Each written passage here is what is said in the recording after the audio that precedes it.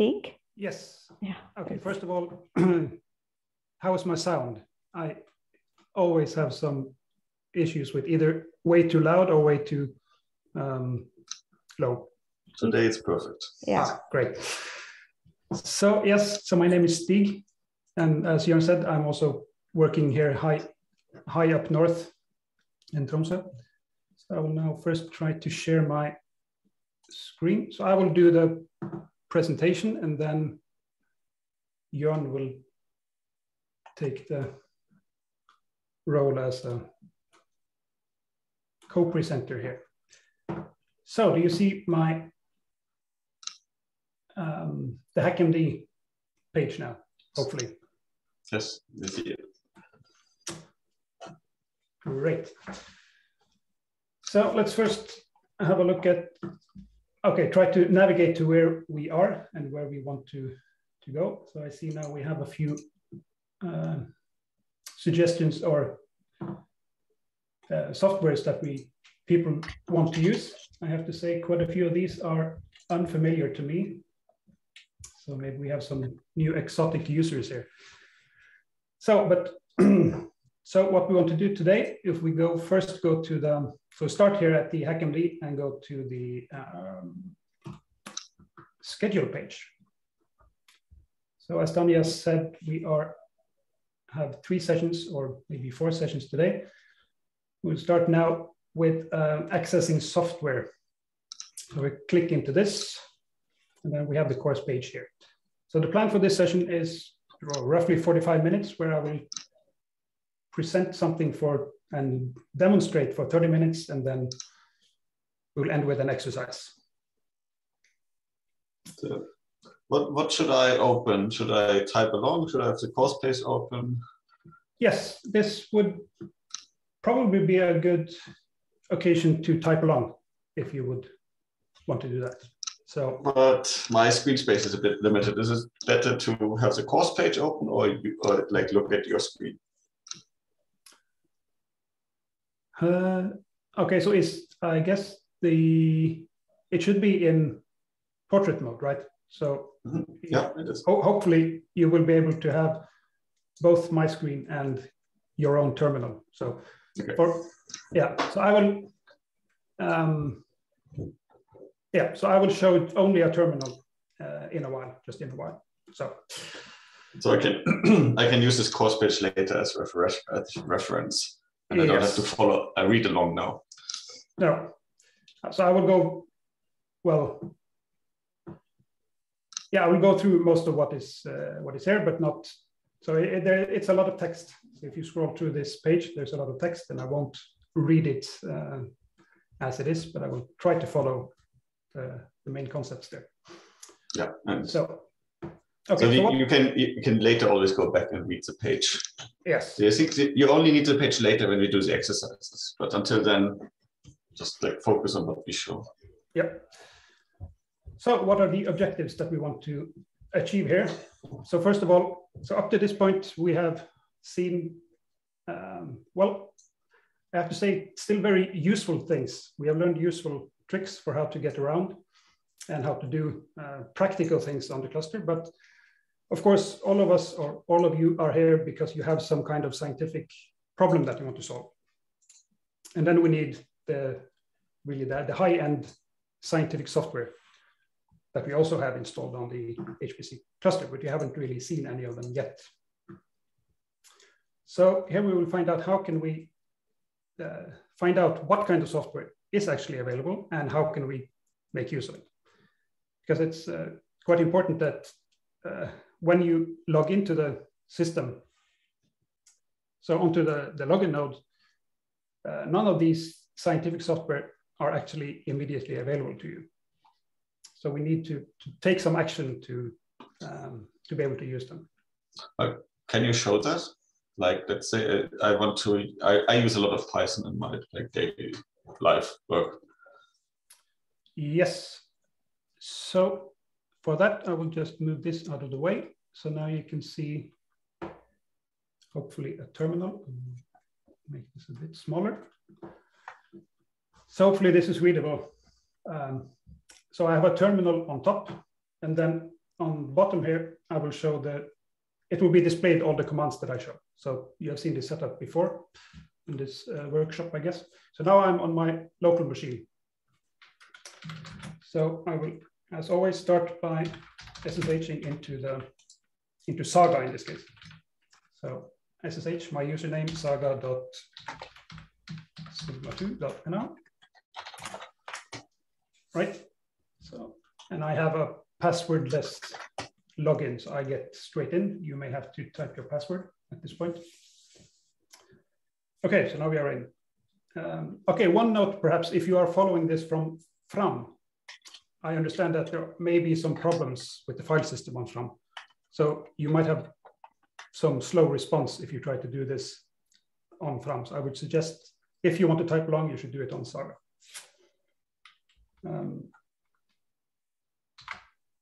Okay, so let's start from the top. So now when I type something, ls, it should show up down here. Yes, as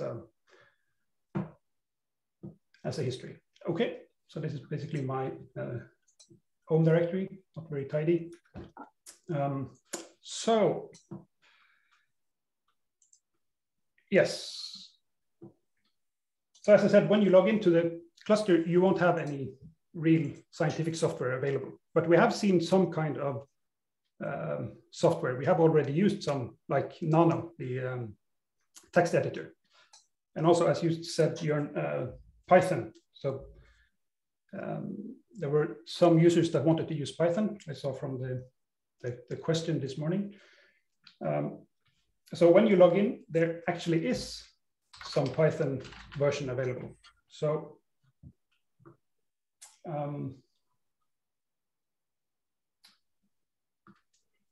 if you just type Python, yes.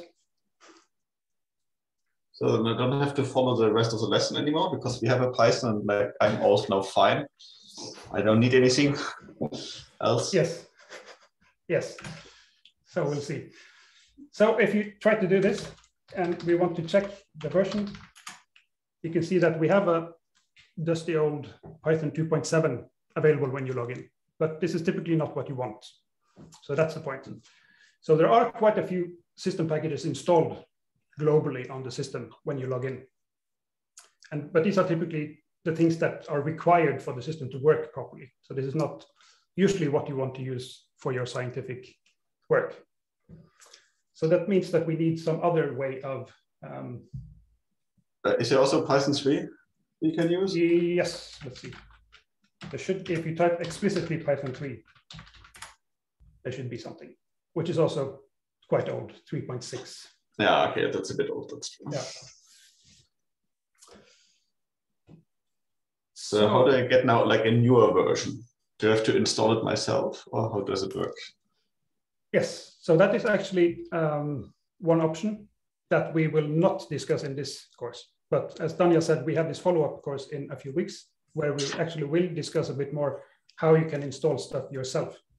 And this depends a bit on the type of cluster that you're working on. But for so the NRIS clusters, we typically have quite a large number of pre-installed packages, so software packages that you can load and use. But on other systems, if you happen to come across something else, then you might have to install much more on your own. But we will not show this today. Today, we will only use things that are already installed on the machine. So let me just check here. So how is this software installed? Yeah, so this one, right. So what happens when we type Python like this, you might ask. So how does the shell know that Python is a command that you can use? And for this, we have something, shell command called which, that will actually show you what Python means in this context. So when you type Python, it will actually run this command instead, which is user bin Python. So this is a path to an executable named Python, which is located under user bin on the machine. So how is that helpful?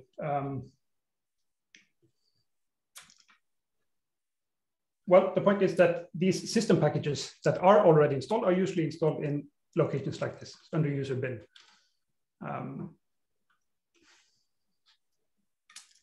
And then, so how does the shell find this? Well, then to check this, we can inspect. So this is a bit technical, but I think it's important for people to understand exactly how the modules work that we will look into in a minute. But if we inspect an environment variable called path, so I don't know if we have discussed environment variables before in this course. Can you remember? Not so much. Yeah. But basically there are, okay, first I can like this. So print env. So you don't have to understand what all this means, but basically these lists quite a few environment variables that are available in the shell. So they have a variable name and a value. And among these, you should find one which is called path. And this is the only one that we will look at now. So this is the important one for understanding how these different softwares are picked up by the system. So this path variable should be located somewhere here in the list above.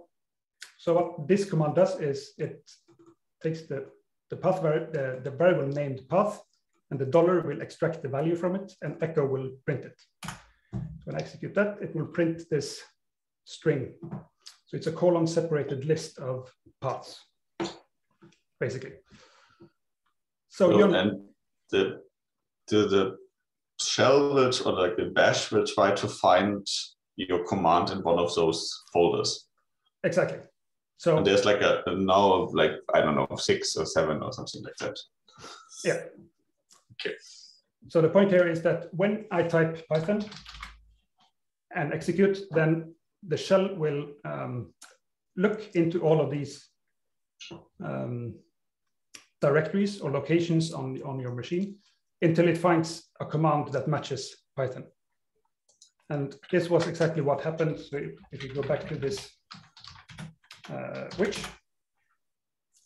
says that under user bin, there was something called Python. This means that it looked there, and then finally under user bin, it found something called Python. And then it executed the Python command for this.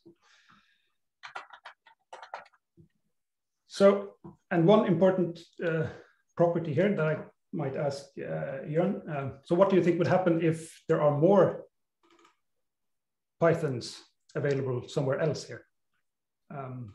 So what if there is also a Python back here in cluster bin? What would happen then? I don't know. Either it picks one of them, like, or it asks you, or it just takes the first one, I think. Yeah, so there could be several different behaviors here. It could be the first one. It could actually be the last one that it overwrites every time you find something new, or it might ask you what you want, or it might give you an error. But what is actually happening is that it picks up the first one, and then it exits, and it doesn't even look in the rest. And this is important, as we'll see later. Okay, so this is more or less what I wanted to say here about the globally installed, the system packages that are available to you when you log in. And you should know that these are limited. There are not that many useful things for what you want to do in your scientific work, I guess. So then I can perhaps also ask a question to Jørn. Can you think of any reason why we don't install these fancy scientific softwares? So if we go back here and look at the, see if we have, right. So like MATLAB, for instance, why is this not installed immediately when you log into the machine? Why do we need to keep it clean in that way? Because I mean, we have a lot of different users, so there might be like a ton of different software which is needed by different users at the same time. So it might be confusing if there's like all of that. especially sometimes programs could have the same name, and then they would like, how do you distribute it? And also what I've done in my master's, you work a lot with like software packages with a certain version because you know it works for you. So if you install all of them, which version do you pick? Is it like, say, a certain Python version? Is it 3.9 or is it 3.8 or 3.10? And who decides how to change these versions? So that would be a bit confusing if everything would be installed globally. Yes, exactly. So this is really the main difference between what you do on your local laptop, because there you always know what you want typically, and you just keep the versions that you need, and then when something new comes out, you upgrade and you install the new shiny version instead. But on a system like this, or a common cluster like this, where we have thousands of users, then we really need to keep all this tidy so that they don't conflict with each other, interact with each other in ways that we don't want. And also it's really important for reproducibility in the end that we keep many different versions of the same package, because if you need to reproduce your results 5 years down the line, it's important that we still have the old version of MATLAB available to you so that you get exactly reproducible results. Okay, so but how do we now find what is installed? If this is, how does it work? Yes, if they're not globally installed. Yeah, so as I said, on our systems, we typically have quite a large software stack compared to many other HPC providers, I would say. But how do we find them? That is the next. And this is where the modules come in. So, right, so if I scroll down now and on the course page, down to the environment modules. So what is a module? A module is, as it says here, a self-contained description of a software package. So it's like a package manager, like an app store, but the difference between them is that it will not actually install the software. It is already installed. It just brings it into view, so to say, for you when you load a module with MATLAB, for instance, or Python. So that is basically what a module is. And we will see shortly how it actually works as well under the hood, because it's not all that complicated when you so how do you now find which software is installed? Yes. So now we go back to the terminal on Saga. So the important keyword here is module. So we have many different commands starting with module. And we can start with one module list. It's just a very useful one. It will list all the modules that you currently have in your environment. So the things that you now have listed. And so here we should. One module is now. Yeah. That's what you have loaded. You should see only one, which is this std-env. It's not important what it does. It's an important package for things to work. So you should not remove it. And this is what this sticky means. But do you have to do anything, or is it, why do you have that already? Yeah, so this is loaded automatically when you log into the system. Okay. So yeah. You don't have to touch it. No. Okay, so then how can we find out what else is available to us? And there are a few, two options here, and one which I recently learned actually by preparing for this course, which is the module keyword. So I actually use this. So I want to do some bioinformatics stuff. That's yes. So then you what I trained. Then you can. How do I find now software which is installed? Yeah. So then you can search. So this will do a keyword search based on some metadata in the modules or the software that we have installed. So if you just execute this module keyword bio, it will produce a long output. In this case,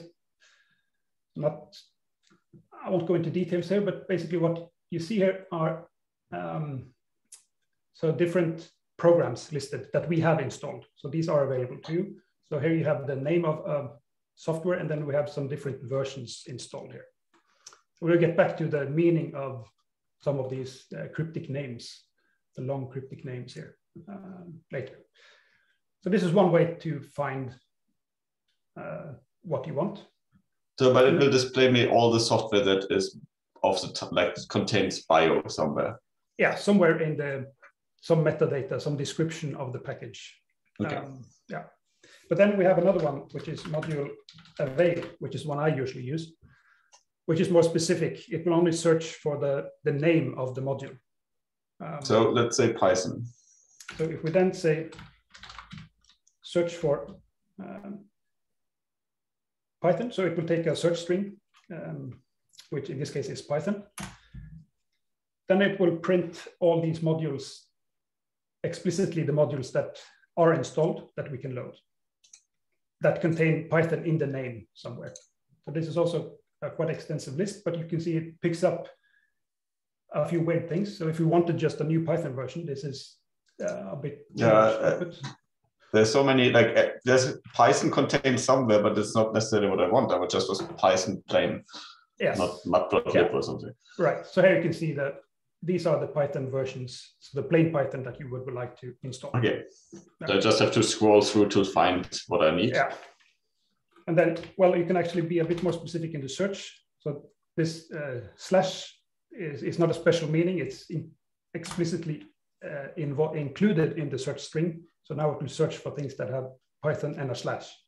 That will make it a bit more restricted. Okay. So now we have these. Okay, so now maybe some explanation on the name here. So can you? So let's say the last line, there's Python and it's 3.96, which I guess is the Python version because it looks like a Python version, a rather current one. Yes. And then, so the slash, the first is the name of the module or like the program. And then you have the slash, and then you have the version. And then you have something, I mean, GCC core, something, I don't know what this is. Yeah. And there's Intel as well, I see. But, yeah. but this is just CUDA and but this is described. Yeah.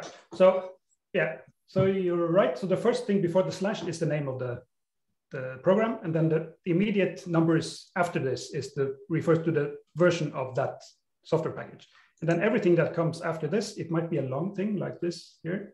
We also have some Python, but these really shows the dependencies that this package has. And it's not so important what it means, though. But what you should keep in mind is that you should try not to mix things. So if you load something that has a GCC core 11.2, you should not mix and load something else that has a GCC core 8.2, for instance, because that might lead to some weird errors or you're actually not allowed to do that immediately. If you try to do it, you will get an error when you try to load it. I see there's also like a bit up. There's, for example, FOSS 2021B and Intel 2021B. Can I mix those because they have the same number? Yeah, that can probably. Yeah, I think you can probably mix, but you might manually have to do some swapping. So these FOSS and Intel they are what's called tool chains. So there are some meta modules that will contain other useful packages that, like for linear algebra or stuff, and parallelization, so MPI. And they might be compatible, but yeah. So I should try to like stay in the same tool chain. Yeah. On the same like GCC core and then whatever number it is. Yeah. This is rather important. So, but now let's say I want to have the 3.96, so the most current Python version. How do I know? I know that the module exists. How do I load it? Or yes. How can I use it? So then we have the command module load, which is quite self-explanatory, right? So now we want to load this module, Python 3.96, because if you remember, we had this 3.6 something that was installed on the system, but now we want something more recent, 3.96. And then if I just execute this module load, it should not produce any output or anything. So then the question is, did anything happened. What happened when I did this? Can you check by Python version? Yes. If it worked. So if we try to do this, now you can see it actually returns this later, the thing that we just loaded. And even for the Python command, if you remember before, we had the Python and Python 3, where the plain Python command actually referred to Python 2.7 something. So if I now want some software, I can either like look it up as module keyword and then so I want to have an overview, or if I know what software specifically, I can use module avail and then whatever blast or OTI or whatever, like bioinformatics software, for example. And then I pick a package and then I load it with module load in the package name. Yes. Okay. Now it doesn't sound too complicated. Yeah. A bit more effort, but. So if we then, so let's see, first of all, how much time we have left here. So we are supposed to end at? I think we have 10 more minutes for our lecture and then 15 for the, okay. Or like yeah. 8 more minutes for us. Yeah. So back to this technical stuff. So the path thing that I've already discussed. So just to explain a bit what module load actually does, because it's not all that complicated. When I first started HPC many years ago, I thought this was some like your package manager, that it in some way installed something or mounted some file system and removed everything else that was already there. But now I know that it's really a small lightweight thing. And so we can now, here. If we again look at this which Python, so to see what the Python command now refers to. After I loaded the module, you can see that it changed. So it used to be user bin Python. Now it is this long thing under cluster software and then the name of the package. So how did the system know that it should now look for Python here and use this one instead? And then if we again look at this, the path variable that we saw before, so you can see it has now become much longer. And if you look closely, you can see that, so maybe here, this should be exactly the same as it was before when you log in. So you will have your username here. But then what actually happened when we did the module load is that it prepended this string with a lot of other stuff. So this is why the order of the search is important that we discussed. So you can see here in the very first path, you have the clusterwork software Python, and this is actually where it found the Python program in this case. So it looked up in this first path and it found it and it exits. So. Okay, so now so how would I now like do it in like daily life if I want to use? Do I have to load the module before I start the job? So do I load the module and then send off the job script? Because usually I don't do this stuff like do my work in job scripts and not directly on the command line. So. Right. So there are a few different ways. So the best way to do this is to be explicit on. So what you can do, of course, is that you load everything that you want on your login, and then you just work from there. And everything when you submit scripts or thing, it might pick up the correct environment when you do this. This is not recommended, so you should be very explicit that you always start from a clean slate where you have no or only the std-env loaded, and then load explicitly everything that you need for a job. So this would be in a job script. So for example, there is an example in the end in the lecture. I won't discuss this in more detail, I guess, but yeah. So here, so in a job script, I actually did not, I didn't show the purge yet. Okay, maybe first make another example, which is Okay, let's backtrack a bit. So first of all, now we have this module. We loaded the module Python, and we remember that we had the std-env already loaded when we logged in. So then how many packages would you expect that there are now if I type module list? I guess like 2. So yeah, you would guess it should be only these 2, but if you do this, you can see that there are quite a few other packages, right? So you see, we still have the std-env, and we have this, the thing that we actually loaded, but we got quite a few others. You can see here, and the reason for this is that so the module system will automatically take care of all the dependencies. So all of these other packages are in some way necessary for the Python package to work, and the module system knows this. So then it picks up all of these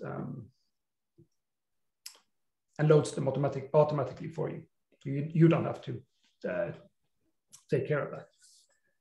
Okay, so then to the module purge command. So how can you get a clean slate again? Once you have loaded some weird packages and you want to get back to a clean state, then you have the module purge. And I will highly recommend to use the purge instead of the unload, which we also have. So we have a module unload command, but that will only, well, we can actually do that first. If I do module unload on the Python, just copy that thing. So it will unload the Python package, but if we do a module list again, you can see that it kept all the dependencies. This is typically not what you want. So to unload a package is in this sense not safe, I would say, because then you get a lot of stuff hanging around that you might not be aware of that you have them. So what you should do instead is module purge, because this will remove everything, except, as it says here, the std-env, which is the important sticky module that should always be there. So if I now do module list again, we are back to the login state. Okay, so then back to this JavaScript example. So a very good idea, example for, or a good practice for when you write JavaScripts is to start this with module purge so that you get a clean slate and then load everything that you need for your job. So this is an example you can try out by yourself later. So it will again just print this version, but you should then see this version 396 and not the 366, I guess, which was the default one. Okay, so in the future, if I write this JavaScript, I just write, I first figure out which module I want, so which software and which version, and then I can write on the top of my JavaScript module and load, and then the software. What do I do if I have multiple software? Can I load multiple at the same time? Multiple modules? Yes, but then it depends a bit. So that brings back to this this tool chain, or the last part here of the name. So you can mix as many modules as you like, as long as they are compatible in this sense. So they need to have the same GCC core module, be based on the same GCC core module. Otherwise, you can run into some weird runtime errors.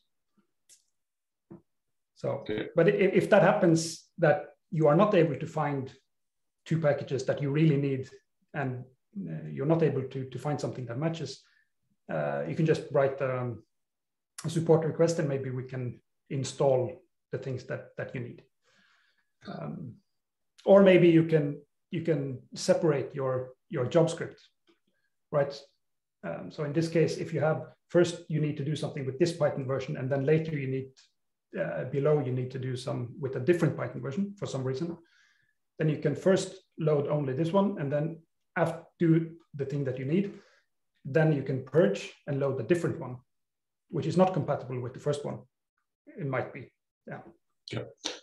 So So I can just like write module load multiple lines of module load with different softwares, and yes, it will load all of them in that order.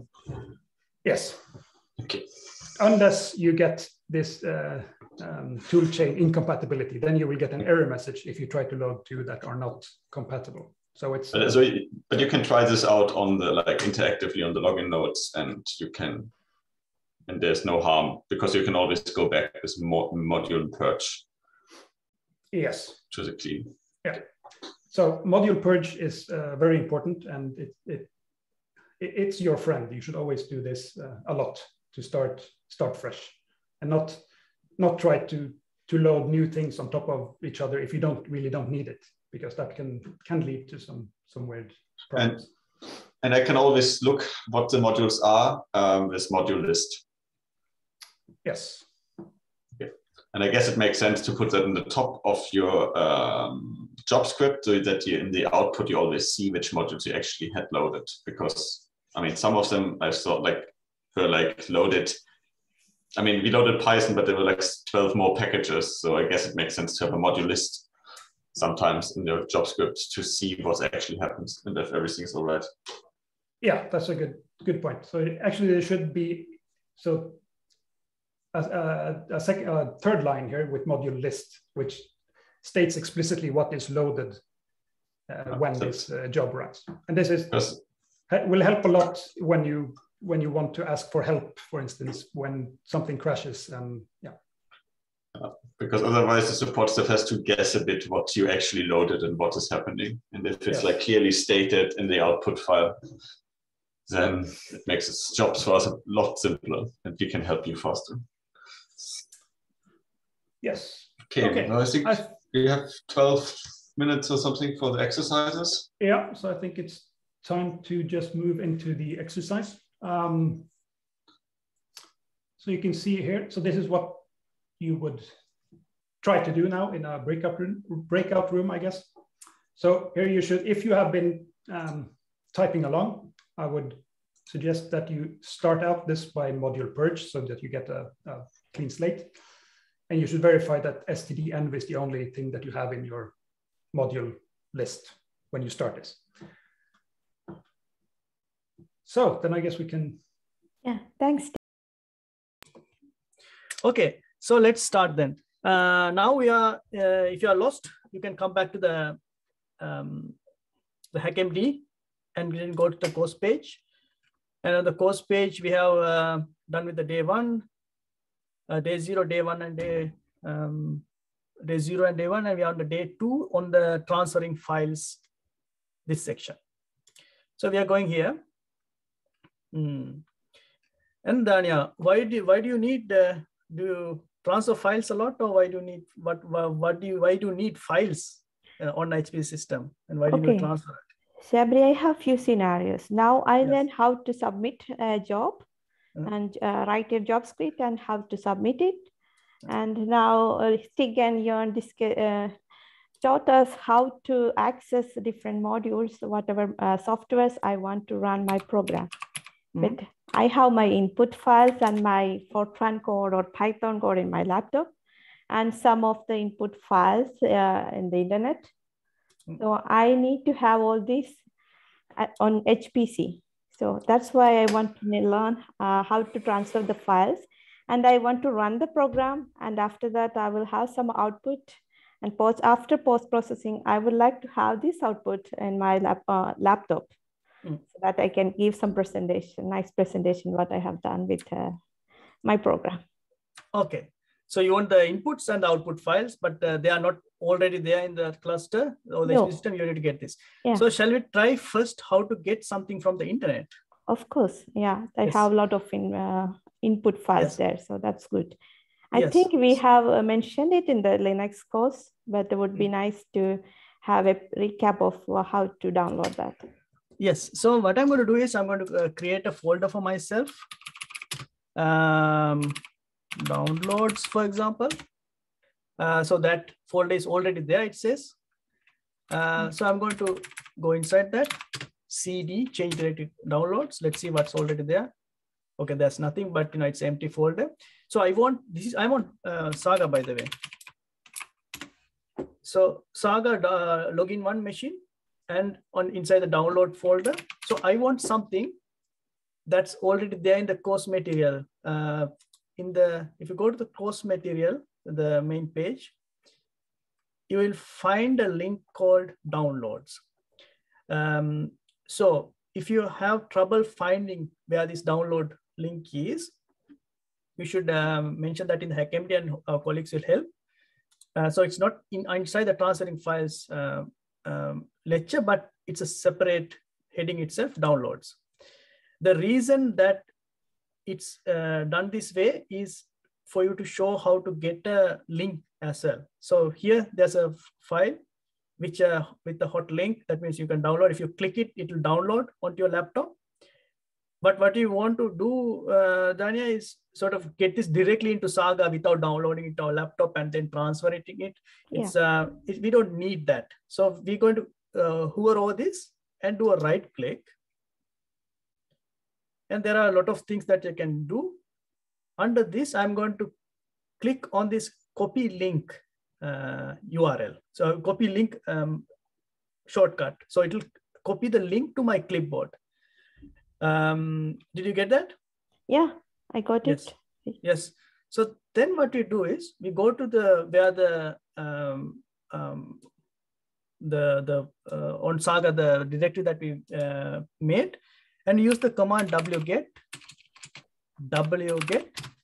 and do the right click and paste, or right mouse button or whatever the shortcut pasting button you use. But the Control-C, Control-V did not work yesterday, as you remember. So I just used the mouse. So using the terminal does not mean that you have to get rid of the mouse clicking, Dhanya. So we are not sort of, it has to be our convenience and the way we work. It has to be simple. So then we click that, then it will download the file and it will paste it here on the same place. So I could do different things, like, I could give a different name for the file, so many things I can do with this, but by default, only thing you need is a wget and the link. Is that okay? Yeah, is that okay? Yeah, that's okay. But I just wondering, can we try a man page of wget and see there is options? Yes. Is that something you do, or? Yeah, if I want to get options that I don't remember, which I definitely don't, I can go there and have a look. And it says what options that I can use. Yeah. What happens if I do a D? What if I do a R? And then how to do this in the background. How to specify an output file if you don't want the default file name, if you can rename it to a different file.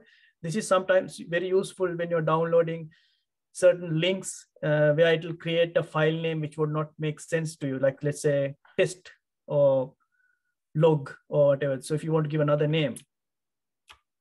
So we can use all these flags according to our convenience, right? Yes, according to our need, our convenience, we can use. We can also use a verbose mode to print much details about it. And to get out of this, I'm going to press the key Q on the keyboard, and I'm out of it. So that is the easier way if you want to get a FASTA file from the NCBI or download the 1000 genome or whatever it is. You don't have to come to your laptop. So you might not even have space in your laptop or your desktop to first download it. So you can directly get it using this method. And then I'm going back to the material now, the transferring files. So when we were discussing this, the topic, so we sort of you sort of suggested that you have heard of this scenario here. Yeah. Can you explain a little bit about what this is about? This is something when I send some envelope, which I have a copy, one copy I have to send to one of my other address or something I want to have in other home moving. And I ask Poston or Bring or some other companies. And on the envelope, I need to write the address. So my name and the address, or the recipient's name and address. So that's what I was thinking when I wanted to transfer something from somewhere. I thought of having a name and address, name and to address to where I should transfer. That's what I was thinking when I was suggesting something, having an illustration of this. So, and it's more like a moving illustration here. But the example we will have, it's not maybe moving, it's copying what we have in the laptop. So, but the address part, this is what if I want to say it in a real world problem, an everyday problem. So this is, if I want to transfer something, I need to have the address. So that is a good point. Like when you're sending something, one thing with these diagrams, this diagram is for like illustration. You should not take it literally. So one thing Dhanya mentioned is that when we are sending file, this sort of implies that we are sending what we have and we will lose from our end. But actually we are sending a copy, not moving. But then the address. So it's very important to inform the courier that where he or she should take it, the endpoint. So here it says my username, as we did with when you're logging into Saga, for example, we used my username at and our cluster and my folder. So there's a reason for this using these pronouns here as well. So it's my username, but it's our cluster, which means it is not me that we are going to some common place where we have a niche, where we have our own space. But it will be first go to a common place first. Then we give it to the courier, and here it says it's your laptop. And then the internet is your transport highway, like the package will travel. So then through the internet, it'll end up in our cluster. But in our cluster, we'll have racks. I have my rack. I have other users' racks. So the post person, the courier should know where to place it. So we have to not only tell that about my identity and the cluster address, it's also important to tell in which rack it should be placed. One more thing we see here as like additional bonus example is that Thomas and Radovan will talk about later when they talk about quota is, if your rack is full, then the postman would not be able to place it. What do you think if that happens, Dhanya? So you send a package, the address is correct, the cluster is correct, and when you go to your rack is full. What would happen? Then it will not place it there. Yes. So that also brings up the importance of after you're copying it, it's important to make sure what you send and what you received are identical. Have you faced any issues when transferring files that the whole of the file was not transferred? Yeah, I have. I had a user case in the past when there was one of this chemistry solver. I don't remember exactly which one was, but I remember that issue exactly. So when it was transferred, it was not fully transferred, but there was this file name because it was partially transferred there. Okay. Okay, we'll just do a quick demo on to check that as well. Although this is not in the material, we'll just do a quick, not a quick, I mean like look at it. Yeah. So now what we are going to do, Dhanya, is send a file from my laptop to Saga and get something back from Saga. One important thing that I want to mention. Sabry, I lost you. Can you hear me? I think my Zoom decided to mute me for some reason. Can you hear me now? Yeah, yes. Yes. Which part did you hear last? No, just you came here. You were going to transfer the file. So I have two terminals here. I'm going to open it with different colors for the sake of showing the difference.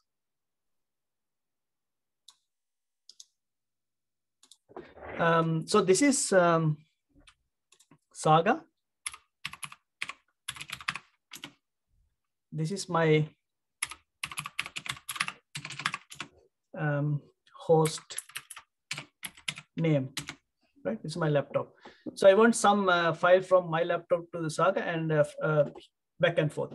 So the important thing to remember sort of is that when I'm sending files and I'm getting files back from Saga, I always do it from my laptop. And I'll tell you the reason. I mean, like not from Saga, but from laptop. So I'll tell you the reason in a moment. So I'm going to create a file. So if you remember the command echo, I'm going to generate some data, which is the current date, current state, current, like what is the current time. So this is to show you that, there's no voodoo involved. I'm going to create a file, and that file exactly should be there in the in Saga. So we have the star file here, and I'm going to use the echo file to create a file called file from laptop to explicitly say that, to find out that's a file. So my file would look like this. So I'm going to send this file to Saga. So do you remember that Postman example, Dhanya? Yeah. So in the example, if you remember that we slightly sort of showed the word SCP. So the program we're going to use is called SCP. Secure copy this file. So that is this file. And what else do you need? I need the name, your username on Saga, and the host name. That's the address. And where do you want in your home or in the place you want to put this file? So where do you want it actually? So so if I do like this, or like more like universally, like with a colon, it will end up in my home directory. So that is what the example shows in our teaching material, to make it simple, because you might not have a folder called download. But let me, before doing that, I'm going to comment it out and stop that command, and I'm going to make my terminal, the prompt, little bit narrower.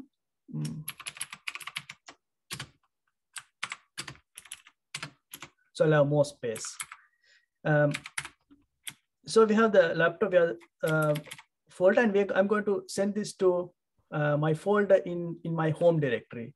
So this, we could see what will happen. Yeah.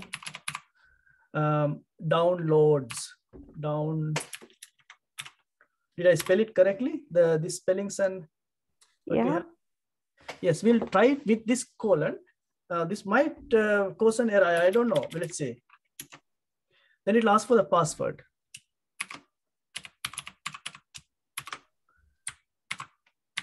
I guess you know my password by now. It's not visible. Okay, and it's wrong.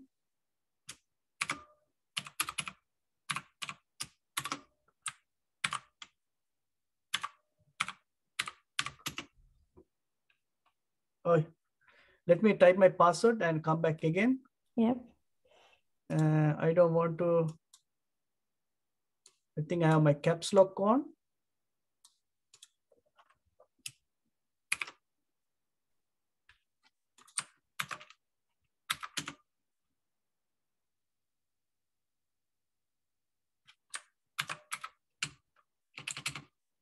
I'm just checking my password in another terminal, no magic.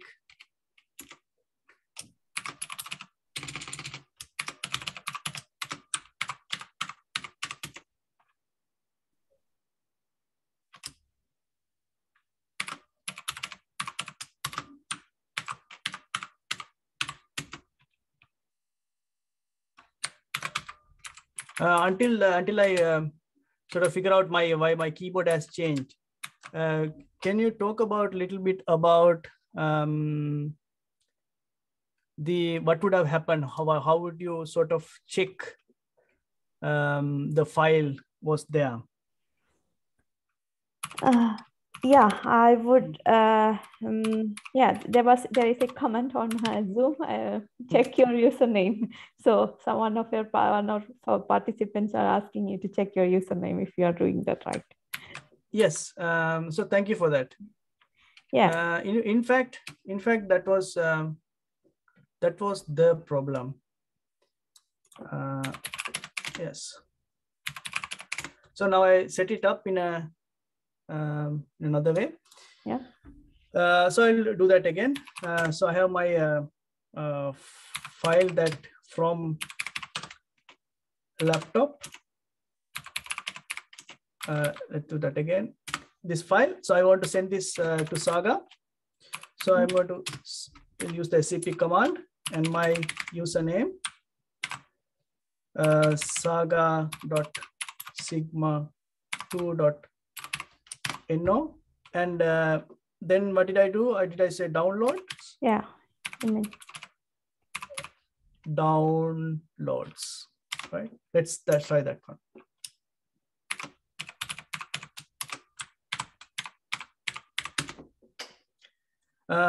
So now it will go there. So it will travel through the internet. It will land on the cluster. Let's see here. And you see this from my laptop. And let's see whether these files are identical. So you have the content here, right? This content and this content is the same, as you can see there. But a more robust way to check the file is hash. Check the checksum, which is not in the teaching material, but we could have a chat about it on the HackMD. So you have this program to get this identifier for the file. You use this command sha256 sum, for example, and then from laptop. So if you see that this is identical, so you could check the first few characters. So this is like a more robust way to check that what you send and what you received are the same thing. And the colleagues, please paste that command in the HackMD because that's not in the teaching material. Okay, one question, Sabry. When I have thousands of files, is it going to take a lot of time to do the checksumming? If I have big size files? So the big size files, it will take, it depends on, like if a terabyte level file, it might take some time. So that is acceptable. That is like expected. But there's another thing that you ask about number of files. So transferring files, it's better to keep it as an archive when you transfer it, so it is easier to check. So in the material, let's see whether we have time to go through that. At the end of the material, it says it mentions a way to keep very many number of files. You know, a lot of files, how to send them as a single file and then expand it to the original format. So there's no compression involved. There's the size of the collection of the files and the archive created would be the same, but it's easier to check in that sense whether using a checksum, for example, rather than checking one individual file by one by one. So that we'll see whether we can go up to that one.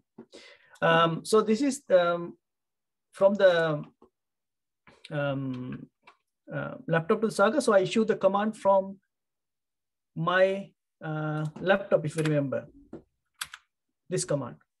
So then I'm going to create a file, the same thing that I did on Saga. Yeah, before that, may I ask you one question, Sabry? What is the best practices to give the exact path when we transfer the files, or? Yes, so the giving the exact path is better, but rather than the colon mentioned here, the colon is as mentioned in the teaching material. For example, the tutorial, we will sort of give more examples there. That is to minimize the knowledge you need to transfer a file. We have just said just send it to the home folder and then find it. But when you work on the cluster, your files get, your home directory might get, clogged, and you might have a lot of files that it's better to send it to one folder. So it is easier to find what you send. Yeah, and I will also have more project directories where I can use to load all this, download all these files, because my home may not have that much space if I want to download a lot of files. So in that case, also this path, using the complete path is right. That's very true. So I think Thomas and Radovan would talk about quotas later. So there might be a time that there's not enough space in your home directory to transfer things. In that case, you will have your project directory, cluster projects, and one of these, for example, for the course, I don't know whether they have a course folder. Yes. There is one. So you could send it here where you have more space. So how do I know the exact path? What should I type when I transferring the files? Which command I used to? So I use the command print working directory. Yes. Now, let me move this a little bit to the side. And now what I want is to get a file from Saga to my laptop. Here I'm going to create echo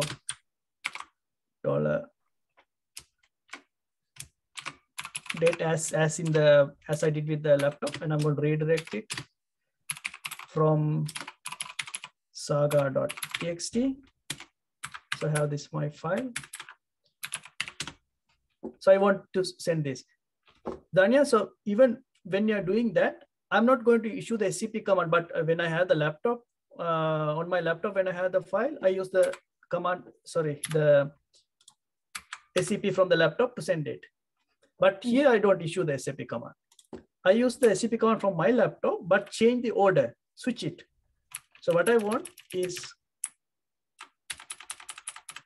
this file on the Saga, which is from Saga. I'm going to do a small mistake, purposefully. I'm going to make it capitalized and see what will happen. And then I'm going to complete it with a full stop, which is copy it here. So when you're copying it, maybe it's hard to find. So I'm going to create it directly from Saga. Let's say cd Saga, and there are no files here now. So I'm going to use the command here and use this. Do you know what this means, Dhanya? That's dot at the end. Dot Linux means the current working directory where any operations will be in the current working directory. Yes, so that will make sure that it will place it here. So when I do that, it will ask for my password. Oops, sorry. I'm going to type it again.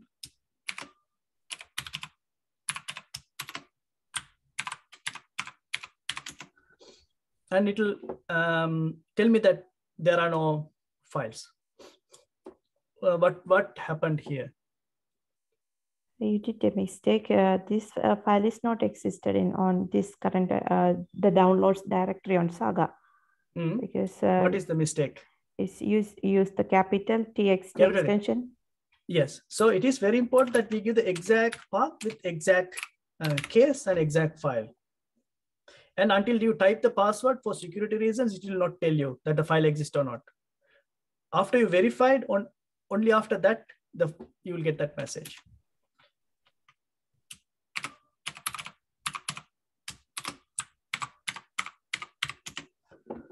Right, now the file is, let's see the files here. Cat from Saga.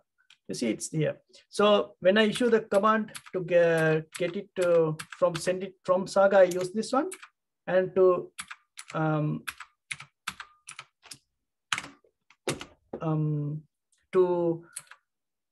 send my file from my laptop to Saga, where's that example? And here, and you could see the comparison here. The order is what makes it from where to where. The reason that we can't send from Saga is I don't have a static IP on my laptop. So the Saga, there's no way to identify myself, my home laptop, in the internet in an unambiguous way. But Saga is easier. So what we do is we take and send files from my laptop. Yes, Sabry, one question about this. If I can do that if I want to download something from and Saga, right? So there is, the host name. Then if you know the host name, you can use it from anywhere, right? That is true. So this is this same technique. You can use it between two clusters as well, from Saga to from or Betsy or one of the local hosts. But the concept would be the same. So I recommend that users to try it out while here. Don't go to a breakout room or anything. Try this out and ask questions on the HackMD. Yeah. Before we move to the next part, I'll give about we could find if our colleagues could help with the survey to find out how things are. Whether this is like fundamental how you do it, but there are more details are there in the teaching material. But what we're going to show is here. But this is what you should sort of understand the basics. Then you could go for the other options that I will mention. Yeah. So just asking, Sabry, is it the only method we can use to transfer the files, or are there any other programs? So this is sort of the simple one to start with. Yes. But when you are like transferring big files or many number of files, for example, it's better to use a command called rsync instead. The concept is the same. The order, how do you do it, how you mention the file locations and etc. But one advantage of using a command like rsync instead of SCP is it's better at starting from where it left last time. Let's say if you download a file from your laptop or Saga to or from to Saga or from Saga to a laptop, if it breaks in the middle, rsync will start from the place where it left and continue. And you can use archive mode in that, and also you could show the progress. Archive mode means it will do the archiving part that mentioned later on the lesson automatically without you doing anything. So it will sort of compress things as well, and then send it to your target location and uncompress it without you doing anything. Okay. Yes. So when we are SCPing, can we transfer a directory instead of a file? That's a very good question. So my recommendation is, if there's a directory, create an archive first with this command and send it as a unit, so it's easier for you to check some, for example. But if you must send a directory with few files, then you have to use the recursive flag in between your file and SCP -R. Let's check the HackMD a little bit.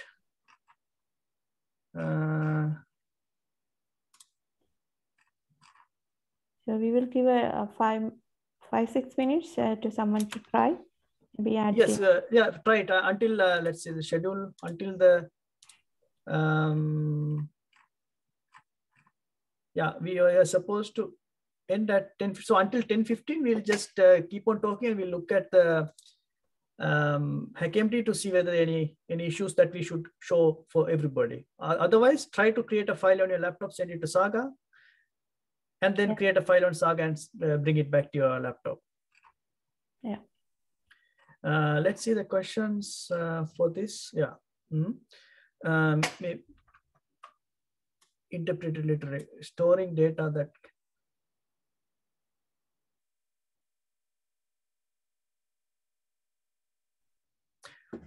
Yeah, so that's a little relevant question as well, but nothing to show in general. Yes, this is a good question. I think the quota question and the D usage would maybe answer in the next session, and there is a good course material for that. So Radovan and Thomas will be covering all these places we can access also, I hope. So this is a good question, really. So if you're on Windows, do you want to use, easier graphical user interfaces to do these things? So yeah, it's okay. So drag and drops, but underneath there will be things that we mentioned would be working there, SSH, SCP, that sort of things. Yeah, unless the thing is, when you use WinSCP or WinFileZilla, for example, you establish a connection between the clusters and you have to maintain it and synchronize it, and etc. But with the latest Windows 10 versions and also all the other Unix versions, if you just want to transfer one file, I think it's more convenient to do it on the terminal, like if you prefer that. It depends on your preference. Thanks, Dhanya. So my name is Thomas Röblitz. I work at University of Bergen, and I'm happy to talk about compute and storage quota. How about you, Radovan? Yeah, I'm also really looking forward to the session. Radovan Bast, University of Tromsø. And for the next half an hour, we will talk about compute quota and storage quota, why and how to troubleshoot. Yeah. So first question, maybe, what is quota? Why do we need it? Yeah, do we quota, know? Yeah, so why do we need it? I think I want to go back to this nice analogy yesterday that was introduced with the restaurant booking system and with the queue. So if this is a very popular restaurant, then we need to reserve time. Maybe we need to reserve a table. If too many people show up at the same time, then maybe the chefs will be really unhappy because they have to work faster. People will wait a long time for their food. So that's not a good situation. Also, the other situation is also not good if the restaurant prepares for lots of people but nobody shows up. So we have here systems that can accommodate hundreds or even thousands of users, hundreds of or even thousands of concurrent calculations, and we need a system to make sure that it's not completely overused at the same time or completely underused, because the resources are limited. But how would you define it? How would you define quota, what it is, and why we need it? Yeah, so if you look at the HPC system, at start you may think it's really large system. And if you start using it and you would be the only one, then maybe you never reach the limits of that system. Yeah, but and that goes for both using compute time, but also storage. But if you consider that maybe there are many users, hundreds of users, maybe thousands, yeah, then that situation, of course, changes. And so you need a way to sort of arrange that maybe users or projects who need a lot of resources, a lot of compute time or much storage, that can get this, and then also some fairness among the users, so that everyone can progress, and also in case that maybe you do a little mistake or so, and suddenly the whole system is blocked. Yeah, so that is a situation we want to avoid. And quota is a means to split a large system up into chunks. So, and everyone is then free to do whatever they want in their chunk. Yes, and I mean, nobody, of course, enjoys waiting, but it's a good compromise so that once you get the allocated slot, you can run your job and are not affected by other users. I can also tell the anecdote that in 2002, I have managed to fill the entire cluster disk because I made a mistake. There was no quota. I filled it up. Everything stopped. And this was really embarrassing. And this would not have happened if a storage quota was in place. Okay, so maybe we can have a look into system and look how what kind of quota we have. So if we have a look into compute quota. Okay, so I guess now you see also the prompt. So I'm here on Saga, and if I want to know how much compute quota I have, then I have a command called cost. Yeah. And if you type this, then depending on how many projects you have access to, you see a few lines or many lines. Yeah? So here there's many lines, so I limit this a little bit to just what we have for the course.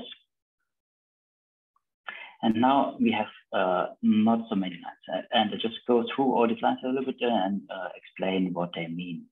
So the first line here tells you this is the output is for a specific allocation period. Maybe you've heard this before.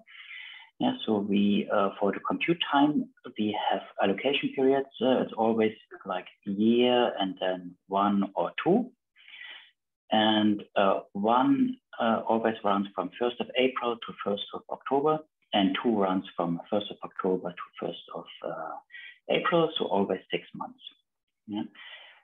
And the information you see here is has just been updated. Yeah, that's just the current time when I ran this command. And then you see information about an account. Yeah, so that's always here this project account I used here for the command. And then you see some separate attributes. And then you see on the right column, you see the CPU hours. Yeah, so that is, let's say, you could understand these 20,000 here. That's what you got allocated for this project.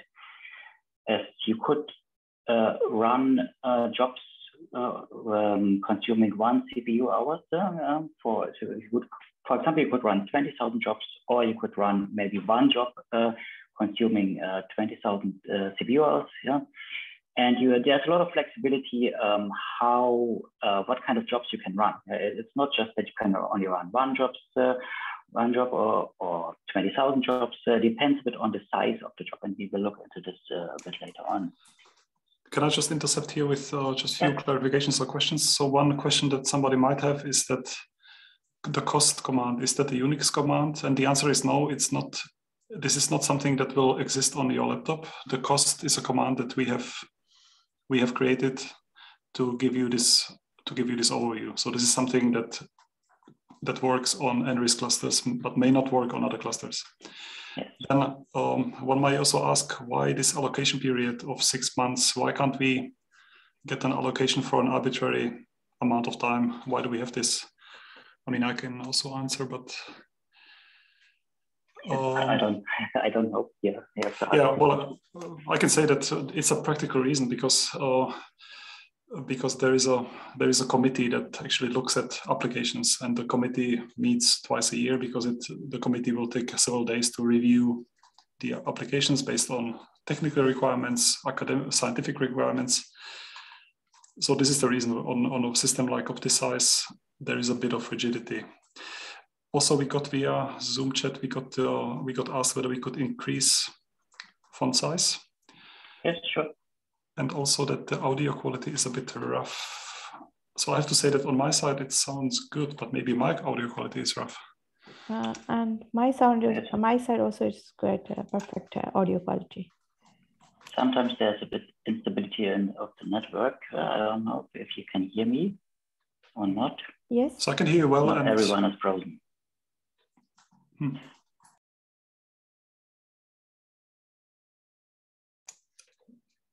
Good, but we got these 20,000 CPU hours allocated. And when we applied for this quota, we also indicate what we want to use it for. But as you said, there is a bit of freedom then to use it in different ways.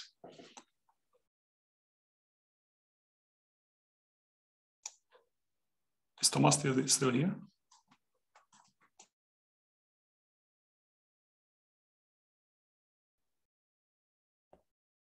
Okay. Am I still here? Yeah, okay, that's good. Maybe you can continue.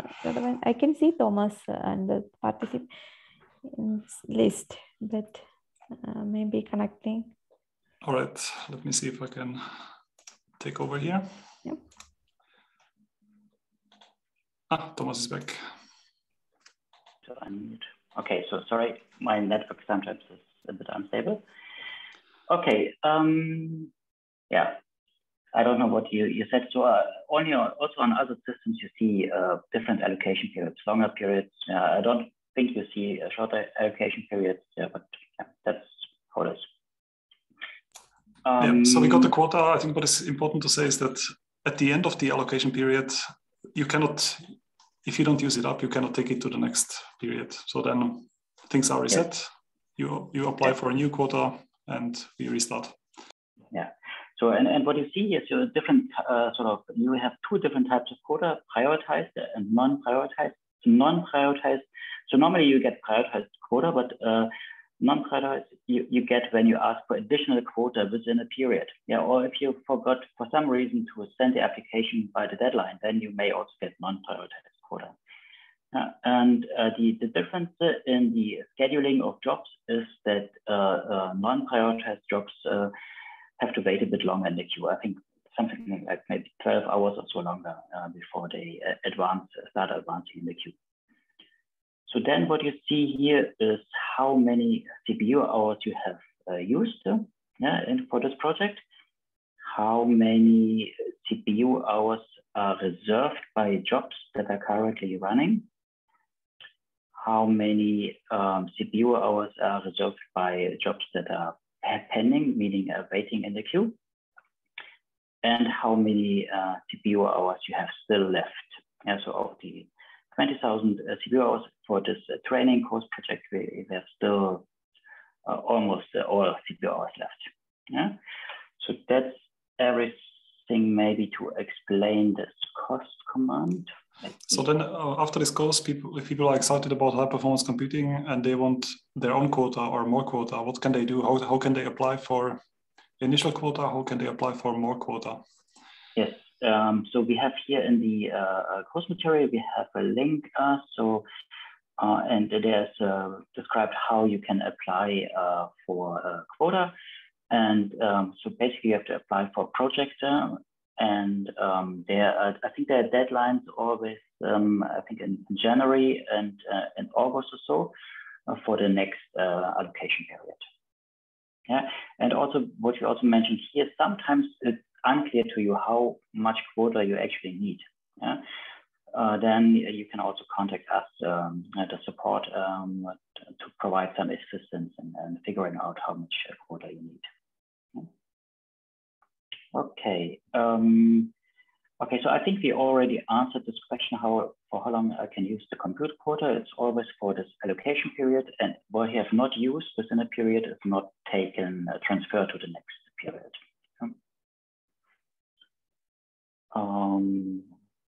So then an interesting question is, how is compute quota being consumed? Yeah, so that by running jobs, you consume quota. And each job uses different types of resources, CPU cores, GPUs maybe, and RAM, so memory. And so how much of these types of resources are requested by a job then determines how much a job is built. And let's say you ask for a runtime of 10 hours, but the job only runs for 2 hours, then you're only billed for the use of 2 hours. But let's say you ask for 10 CPU cores, but you only use one for whatever reason in your job. Then you are still billed for 10 CPU hours, 10 CPUs, because the scheduler reserves these 10 CPUs for your job, and no one else can use these 10 CPUs at the time when your job is running. So that you should be aware of. And that's a very important point, because yesterday we learned how to submit jobs. I think we have not discussed to ask how many cores we want in a job, But you can ask Slurm for, let's say, 60 cores. And at some point, Slurm will give you these cores. But that doesn't mean necessarily that your program will actually use these 60 cores, but you will get billed for them. So, or you will get billed for the resources that you block. Hopefully, these are also the resources that you use. But this is really good to verify. And we will come back to that question in our follow-up workshop at the end of the month. And the other really important thing that Thomas mentioned is that if I ask for 5 days, but the calculation finishes after 1 hour, I don't pay for the 5 days, but I pay for the 1 hour. So is there any disadvantage for me to ask for 5 days just to be on the safe side, to not time out? The question is any disadvantage? Yeah, is there any disadvantage to that? Yes, so there are two possible disadvantages. So one is that your job has maybe to wait long in the queue until it gets started. And the second one is that, let's say maybe there's some mistake in the job, yeah, and it doesn't do what you want, and then it doesn't stop, and then it would only be stopped by the scheduler when the runtime expires. So you would be billed for the whole 5 days and not just for, I don't know, 10 seconds until the error occurs. Yeah, so that could be a disadvantage, of course. Good point. And there is one more little subtle risk with billing units. And the question to Thomas is there any risk of me inheriting job scripts from past generations? I mean, this is something that happens in every research group. You are the new master student, PhD student, postdoc, and you get some run scripts from your colleagues. And if they don't crash, then you are happy and you continue using them. But is there any risk in doing this in terms of billing units?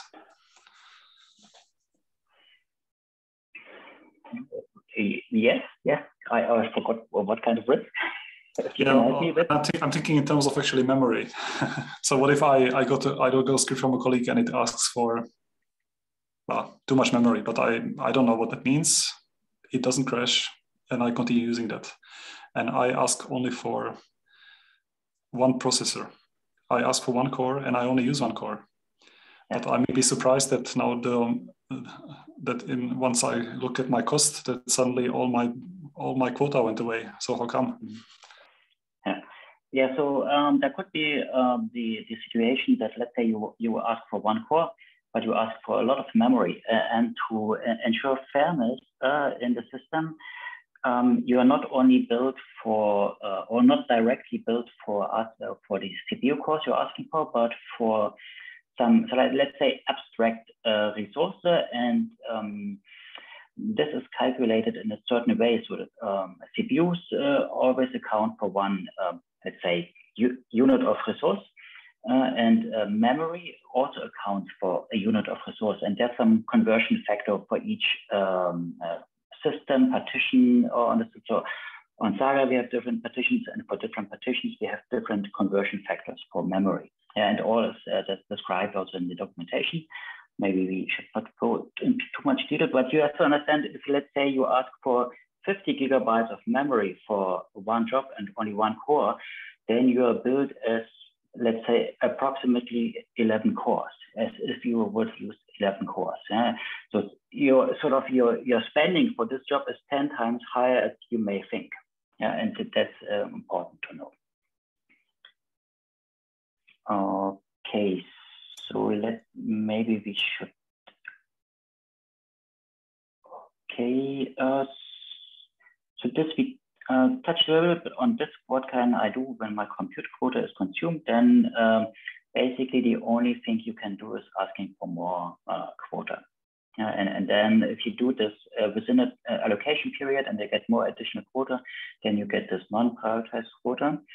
But if you're, let's say, close to the end of the allocation period or just before the deadline for application for a new quota for the next period, then you can ask for more quota, get normal quota.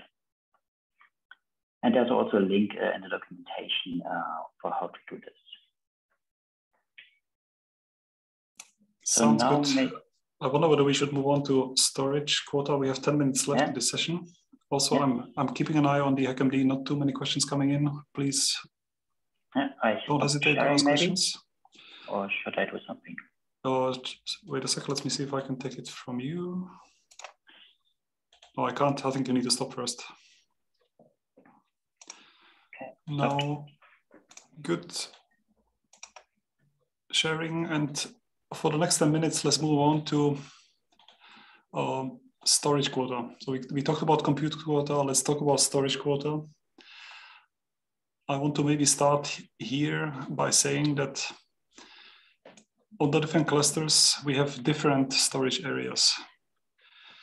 When you SSH, when you log in into Saga, you arrive in your home area. This is a certain quota. We will look at how much that is and how you can inspect that. But there are different areas. There is a so-called user work on at least, maybe on all of these clusters. There is also project data storage. And if you want to know more, here's a link to our documentation page, and there is a lot more info on the pros and cons of these different storage spaces. I think I want to start by going directly into a problem.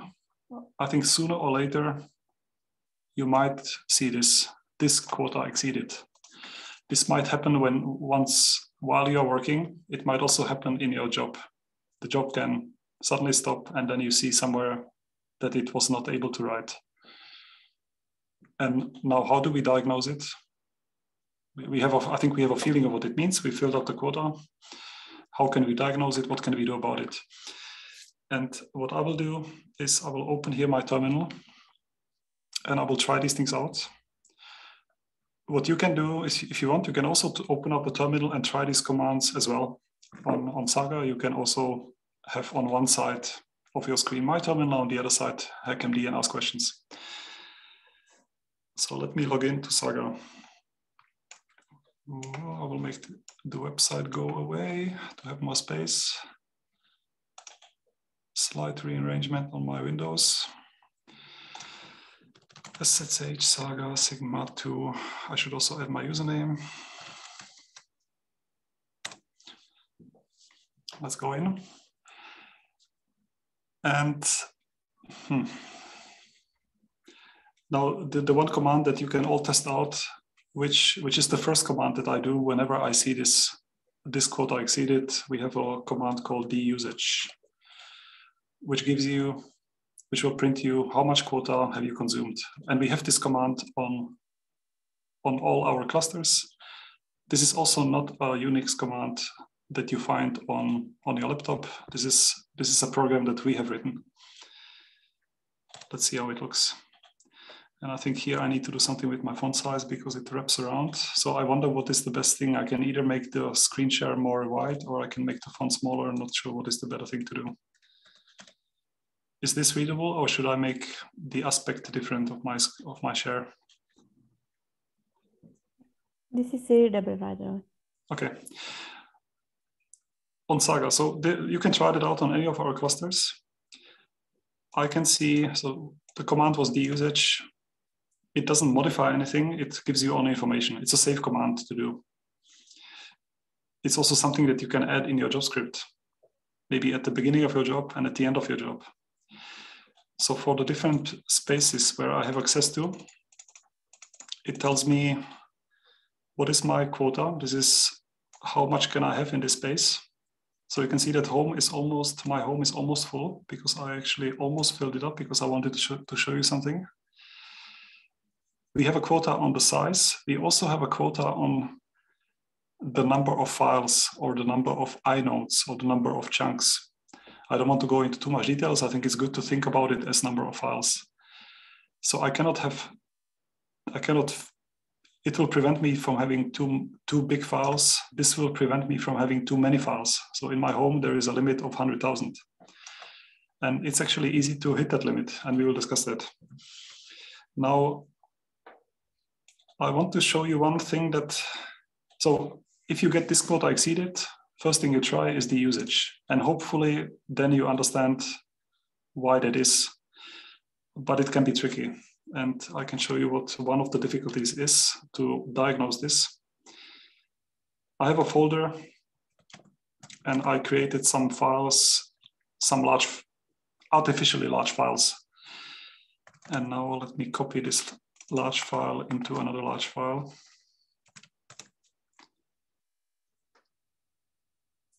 And the usage, let's ask the usage again.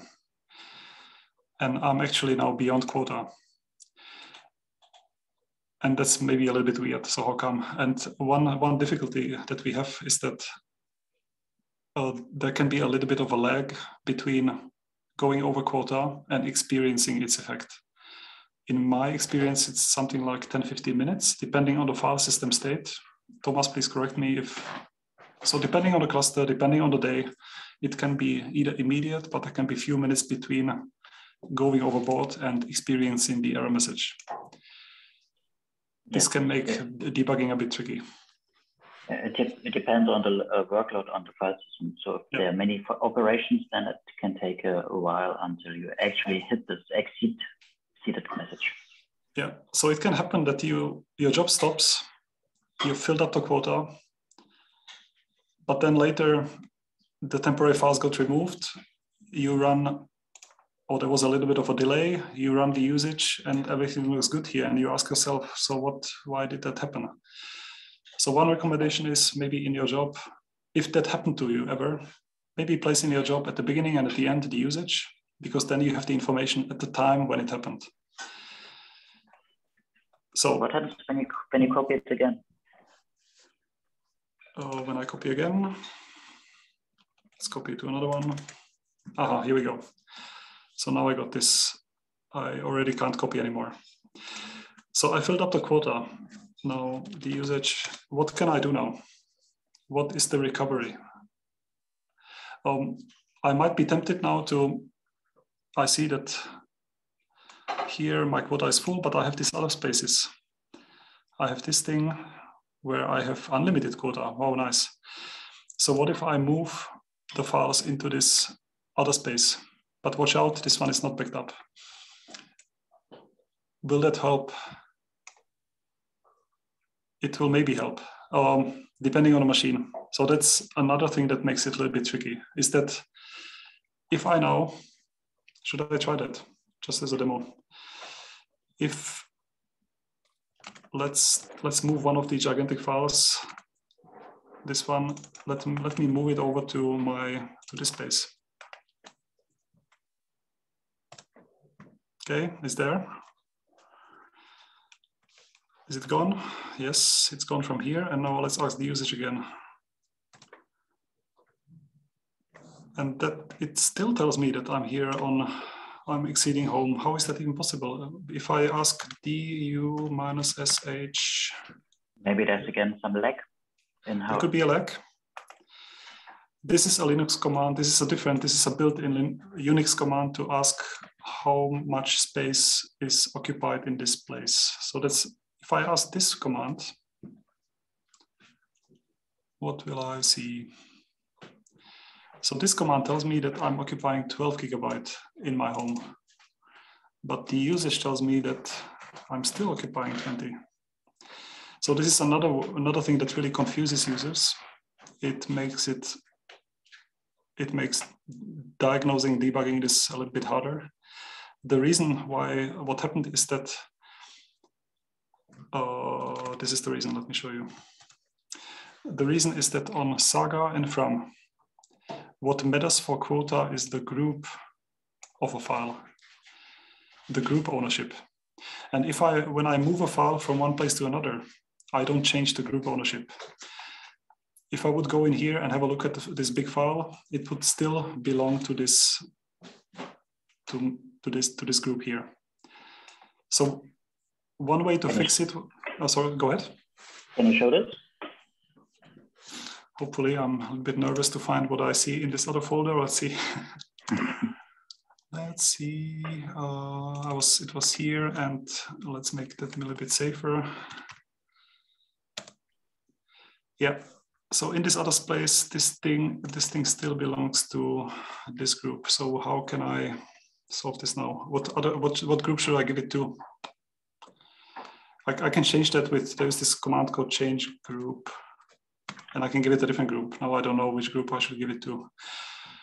I think I would know rather in a project space, so if you move a file into a project space, then you should also give it the project group. And then suddenly everything will look nicely here. On this website here, we list a couple of, we explain why this can be a little bit surprising and how you can recover from it. So moving may not be enough. If you moved, you also need to change the group. The other thing you can do is you can move and wait until the next day. And then suddenly it will look good again. And how is that? Because we have overnight scripts that fix the group permissions for you. They run every night. So if I wait long enough, it will look good again. The other option to recover is to copy files and delete them. So if I had copied to a project space and I would have deleted them in my home space, it would have behaved as I expected. Mm-hmm. Can you move the file back? An exercise, changing the script. Move back from here to home. Mm-hmm. Let's try. Yep, again. Okay, and now you can copy it. And I could copy here to here. Probably takes a bit more time. Probably, because now it needs to copy this 10 gigabytes. Okay, if you're copying and taking a lot of time, can you look at this HackMD document? There is a question number 20. Right, looking number 20. Yeah. I ran the usage on Betsy, but I don't see in the output. Am I missing something? I do have some files stored in the folder. So you are not missing anything on Betsy. Betsy is different than Fram and Saga. It is the same file system implementation as on Fram, but a different version. So these problems that we discuss here, they don't exist on Betsy. On Betsy, it behaves, it's easier. If you move files away, the quota adapts as you would expect. And we are also soon hitting here end of time. Okay, so it's copied now. So you could check the file just a minute. Okay, let's do that. Let's see what here. Now the group permission changed, and I could now remove it in. I can remove it in my. Oh, that was dangerous. I can remove it in my home, and if I now ask the usage, it will tell me that home looks good. I'm now below quota. Since we are really almost out of time, I want to mention one very common thing that many of you who use Conda or Python, Anaconda probably will hit, is that if you install your Conda environment into your home folder, you will easily fill up these 100,000 files. And well, recommendation is do not install Conda environment into your home, or install it into your project space. They have more space, or into your user work. With a Conda environment, you cannot, I don't think you can easily copy or move it. What I would do is I would create, the recovery would be, I could create a new Conda environment in a project space or my user work, and I would delete the old one, the incomplete, the one that filled up my quota in the home. When you install something into your user work, you just have to be aware that it's automatically removed after some time. Yes. 20 days. So. Oh, that's important. So which one is it? This one? This gets automatically removed? Yeah, after 21 days. Okay, that's good to know. So that we need to also add to our documentation. So let's be careful about not putting any precious things into this one. So it's unlimited, but things expire after 21 days. I think it's already there. Maybe if nothing changed since last 4 months. But is it 42 days or 21 days, Thomas? I think it's safer to assume 21 days. And then you're dead. But it can be that you think it's 42 days, and then the file system fills up, and the change is done when the file system reaches a certain threshold, yeah, the whole file system. And if that is done, then sort of that time is suddenly reduced to 21 days. So it could be that your files are lost quickly, yeah. So better assume 21 days. That's safer. Yeah, and if none of this works, if none of these fit your use case, contact us and talk to us. Also, there may be situations where we can give you more home quota or more project quota. So take home message from this storage quota session was that de-usage is your friendly command, but there can be a little bit of time delay between filling up the quota and experiencing the effects. And on Fram and Saga, you need to be careful about group ownership. This also holds for those of you who use rsync. If you use rsync, you can inadvertently also create this issue because also rsync sets group permissions. So verify what it really does. Did I forget anything? Are we happy with the session? What did we miss? Here are some key points. So there's one follow-up question on this removal. So there is no information before files are removed.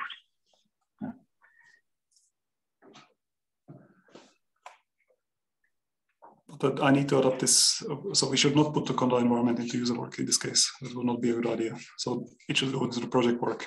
So I will adopt that. If you only need it for 21 days, then it's maybe fine. Yeah, true. Good. Okay, Radovan, okay, maybe you can have a minute to break before you continue, or would you like to continue with the next session?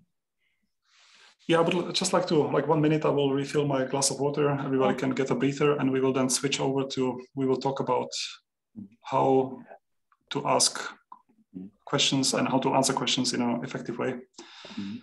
Yeah, so maybe one final comment. So whenever you hit any issue with quota, for compute quota or storage quota, it's always very good to just run very quickly these commands cost or de-usage to get the status when this happens. Yeah, because it can happen that status changes until you see the error or so, maybe it was done a job. And then the next morning you see this, then the situation could have already changed. And then it's difficult to investigate what was the cause of this. Yeah, so it's always good to run these commands as soon as possible. And for example, if it could happen in a job, as Radovan said, running this de-usage command at the beginning of each job, it doesn't hurt. Yeah.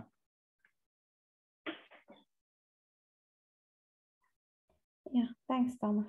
I think. Great. Thanks, Thomas, also for the session. Yeah. And for clarifications. I learned a lot while also preparing this. I didn't know all these things. So this was very useful. Let's see what we have planned next. We have next is, I'll just close all these terminals here. In the schedule, is it now the last session before the Q&A discussion? It's this one, how to ask for help, and Jørn will be here with me. Yeah. This time it's slides, so we have some slides. I think it's the only place. So there won't be any exercises. There won't be any type along. Maybe the best way to participate is to ask lots of questions, give comments on HackMD. I will have an eye on that, and Jørn will have an eye on it. What I also don't know is what is the best way to share it. I can resize my window to be more landscape. So let me know if it's too narrow, too hard to read. You can also open up these slides on your end. The goal of this, so now we have 20 minutes and there are 25 slides. I will not go through all of them, but we want to discuss here with Jørn what are recommendations on how can you ask for help with things, with supercomputers, when and how. Let me know if the font is too small on the narrow share. So what kind of help is available? When to ask for help? Well, every time when in doubt. It's also about how to write support requests so that you get quick and useful answers. How to create reproducible examples. And the goal is that we improve our experience. It's not only, this goes both ways. It also goes, it's for us staff to how to answer questions really in a respectful way. Some slide about me, let's skip. This presentation is based on other presentations and other material, which I acknowledge and point you to read more if you're interested. Let's start here. This is a slide where, so there are many places where I could ask for help. I can ask in the corridor colleagues. We have monthly Q&A sessions in NRIS. Maybe we can add a link. I think we have a link. We can also show the page later, maybe. Yeah, let me show you so that you know what it is. Documentation, sigma2.no. This is. I mean, this is probably one of the best resources for help we can offer, except for like directly asking. Yeah. So have a look at the documentation. Here, open questions and answer session for all users. So this is something we do roughly monthly. This is something that Jørn leads. It's a lot of fun. We have always 5 to 10 people showing up. Oh, we had more. We had 15 not so long ago. Super. Yeah, great. So there will be, the next one is it next week? Next week. Next week, Tuesday. Yeah, next week, Tuesday. So if you, let's say, you learned a bit, you try stuff out, and at some point in the future, maybe this week, maybe in a month or so, you have some problem, or you have like general questions, or you want to give us some feedback, or you are a bit unsure, but you don't know how to say that in a ticket because tickets are a bit more formal. Or you just want to see what other people do, join us. It's from 1 o'clock till 3, roughly. If there's no one at 2:30, then we will just close it. And it usually starts with like a 10-minute like info about some kind of topic. You can see the old topics. So sometimes it's like about help resources, about another HPC cluster. It's about something we think might be interested for users. And this time it will also be a bit about like resources to find help. And afterwards you can ask all the questions. And there's a lot of staff from NRIS, and we will try to help you as much as possible and put you either in a breakout room or discuss it in public. It depends also what you want. Yeah, and you don't have to be there for the whole 2 hours. Also, if you don't have time for 1 to 3 and you only have time at 2 o'clock, then pop in at 2 o'clock. So this is really low key. Show up, ask questions. It's also a great way for us to listen to what is working, what is not working, what is bothering, little paper cuts that we can improve. So there is this. The main thing is this. The other main thing is email. Send an email. It will open an issue or ticket on our site. Of course, there are many more ways. There are different mailing lists, forums, Stack Exchange. I have sorted them a little bit in increasing. I don't know, like I'm increasingly worried about using the ones below because, or some people maybe, because if I ask the question that I'm uncomfortable with, here everybody can see it. But here, nobody can see it. I can just ask it colleagues. And also here the email goes just between you and the staff. But there are so many different options. Good, let's move on. It's really, this is an important slide for me, is that it's really important to remember who is on the other side. There is a human being on the other side. And we have to remember that as staff, also it's good to know for those who answer for our staff, it's important that we remember it is not easy to ask for help. The person asking for help has maybe 20 years less experience with Unix. They have a lot more experience in other fields. The person on the other side has perhaps spent weeks on this problem and is now waiting days or weeks for my answer. I have to remember to be always respectful. And even if I write just 3 lines of emails, it's so easy to have it sound wrong. So this is something we need to remember and improve. For those of you who send us emails, good to know that the staff on support duty is rotating every few weeks. It's not always the same people. Actually, every week it's different people. They don't know everything. They are experts in their own fields, but they may not be spending all the time on the supercomputer either. They may not know you, and they may not have the context because they came in this week. Last week they did something completely different, and they may not have full context of this issue, which we are working on since weeks. Yeah. Also, we are like usually around 5 persons who are like having a look on the incoming tickets and support requests.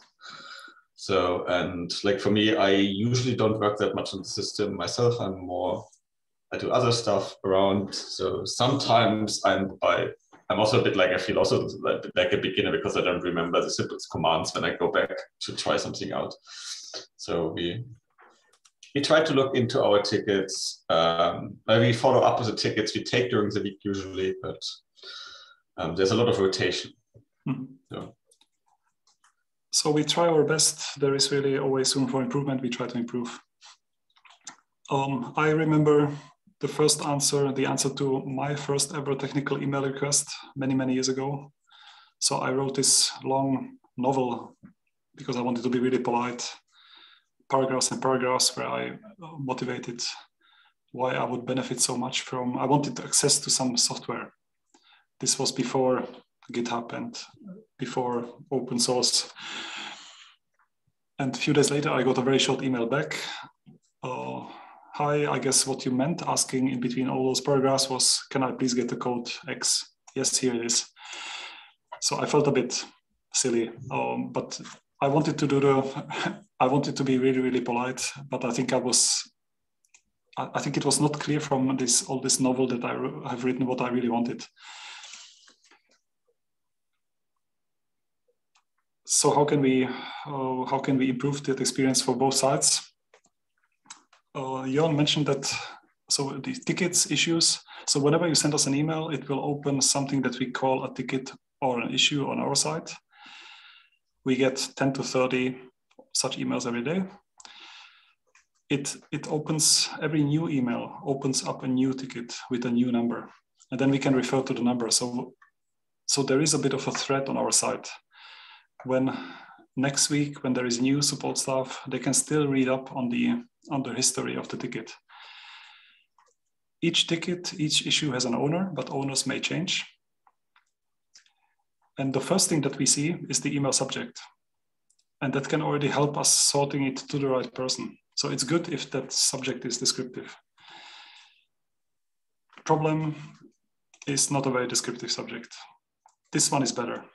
I already have an idea what's going on. Okay, somebody has a job crashing. You can also include keywords in your subject, like what is the code, what is maybe a research field. If you have a new problem, you may be tempted to reply to this other email because you go into your email and you find, aha, I was discussing here with Jørn, and I will just reply to Jørn and ask about this new problem. But that makes it a little bit hard on our side because the risk is that your question gets lost because it gets filed to the old issue. So new problem, new email. But also if it's the same problem, then don't write a fresh email to support@nris.no, but reply to the existing thread because that makes it easier to organize it on our side. Sometimes it's of course like difficult. Is it a new problem or is it an old problem? Yeah. Sometimes we will ask you to open a new ticket if we think it's something completely different. Like maybe before it was a problem with the software, now it's a new software you actually need. Something different. Because we don't want to get these like email threads out of like that they got like enormously long with like multiple questions interleaved and so.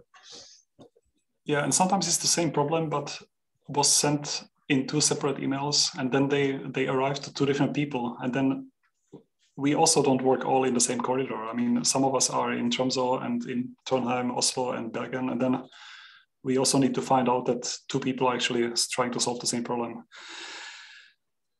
And a few things that can help us is to provide some context. Like your username. I mean, we can find it out, but it takes a couple of minutes and it's not the most exciting work. So if you give us a username, it already helps. Also, using explicit path is better than / implicit path, because that refers to your home, but I don't know what your home is. I need to find it out. It helps to know which of the 3-4 different clusters, which software, maybe which research field. I think the machine is particularly important, because sometimes users are parts of projects that have access to multiple clusters, and then you have to guess, is it like Saga or Fram in this case? Sometimes I can guess from the context. Sometimes I just have to ask, and then it takes longer for everyone. Yeah. Also, tell us about your environment. Earlier today, we talked about modules. So if you didn't load your modules in a run script, maybe you load them in Bash RC. So tell us about your environment so that we can reproduce it. Is there anything special about your environment? Sometimes text is better than screenshot, because from a text I can copy text, from a screenshot I can't. Sometimes attachments are better than screenshots, but screenshots are better than nothing. So there is nothing, it's good to attach something. Here, a few recommendations. It's always good to not just describe what didn't work, but just actually show us a line that didn't work. Because sometimes you get the output, but not the input line. You don't know what you did to get this output, and then it's sometimes like guesswork. Yeah. Speaking of guesswork, we also sometimes have to guess whether this is the first time that, has it ever worked before and it started crashing now since Monday? Or has it never worked? I mean, this is nice to know, but this information is sometimes not provided. It can already be helpful, because then we know better, is this something we messed up, or is this something that has never worked and we need to get it to work for the first time? Also, what are you trying to accomplish? Not your ultimate goal, and not only the current technical obstacle. This is, again, a bit more context, and I will come back to that. Also write, what did you try? What did you try so far? This can help us to narrow things down. Okay, just want to give a pause here for have a look at anything on HackMD. Not yet. We have 10 minutes. A little bit. Someone wrote, can you mention again how to open a new ticket? Do you mean by writing an email, or is there a link where you have to go? So what we usually mean is you write an email to support@nris.no. You will find it also on our document page. I think first on the start page and also on the Getting Help support line. Yeah, so there is the support line with some text recommendations, but by sending email to support@nris.no, it will open up a ticket on our side. We also, some of the things that we discuss here with Jørn, they are also written here on the documentation. Good, but do not hesitate to ask. But also, when I'm getting an email, I do appreciate when I see that the person asking spent more than just 2 minutes on it. So not immediately problem, immediately email, but it's nice to see that, what did the person try? Because it will avoid a lot of back and forth. But again, reminder for the staff, the person asking may not know yet how to look for solutions before asking. So we should help them to show how to look for help. And instead of, I could passively aggressively send a link to documentation. Or a Google link, that's I think the best. Yeah, the most aggressive way of sending, like let me Google that for you, but that's not a nice way. We need to start with empathy. Let's work together, and instead of just making people feel like I'm going through a checklist, let's go through the checklist together and show them how would I solve it? What would I try? What have I found? So that we learn together. Because if we ask these checklist questions, it can make users feel like they are annoying the help desk person. And that's really not what we want. And also I can understand, like sometimes there's questions which I read and then I Google and then I have the solution. But I also have I know my context in the background, so I know what to Google for. And I recognize often the solutions if I've seen the problem already. So I just have to find the exact solution, but I know how it looks. Yes. And so sometimes we just Google and have the solution, but this is not necessarily that you did something wrong. Yeah, and sometimes the solution on web is wrong because it's not suitable. Sometimes you find on the web, well, you can solve it by sudo apt-get install something, and that will not work on the cluster. No. So don't hesitate to ask. XY problem is frequent. What does that mean? It means that I'm a user, I want to do something, and I think that to achieve what I want to do, I need to do this. I need that this solution Y is the way to achieve what I want to do. And I try it and it fails. And then I write to the support and tell them, well, I tried this and it crashed, but I never told anybody what I really wanted to do. So then we spent a couple of days or weeks solving the problem. And then later we realized that the thing that we solved is it's not even the best solution for what you really wanted to do. So tell us what you really have in mind.